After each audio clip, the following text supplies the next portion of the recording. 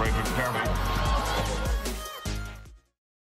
if you could pick one word to describe that unit, what would it be? Cohesive. Toughness. A beast.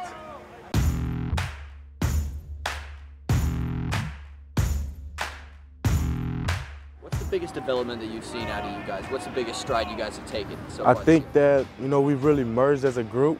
I think we've come together throughout the season and, not even on the practice field or on the game field, we've really just became a friend group.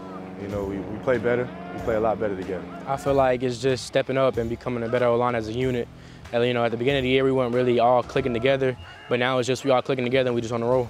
We lost some guys from last year's unit that were really good players for us that could create holes and create gaps. We've had to create a new offensive line this year, and that's the group that's got to work together the closest and be the most cohesive. And so for those guys to come together as one, kind of culminating in our game against Denmark last Friday night, it's nice to see them come together and play well as a unit. So it's like the team sport within the ultimate team sport is that offensive line. Everybody's got to be right. If one guy misses an assignment, the whole thing falls apart.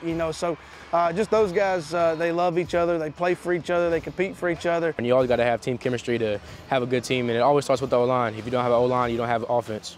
We can't really run the right play if we don't have chemistry. And we're all on the same page. It makes it a lot easier to, get the job done. Whether it be the classroom, the weight room, the practice field, the film room, those guys are always working to get better. I think that's what makes them. I think that's the best quality that they have is that work ethic. I think the weight room is the #1 factor off the field. If you're not strong, you can't really do much in the trenches. I feel like off the field, it's the weight room because you always got to have big, strong numbers to move the big guys in front of us.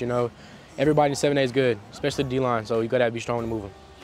I think we all just are some headhunters, We're all aggressive. We all want to put our man in the dirt. We're all, we're real trench players. I feel like it's just the competitiveness that we have. We're always competitive no matter what. I know we might just be doing walkthroughs. We always going to be like, oh, yeah, I'm the best, you're the best, It's always competitive. I feel like that's the edge we have. They love each other. Most good offensive line units are very tight, and that brings them together, and I think that's what gives them their edge.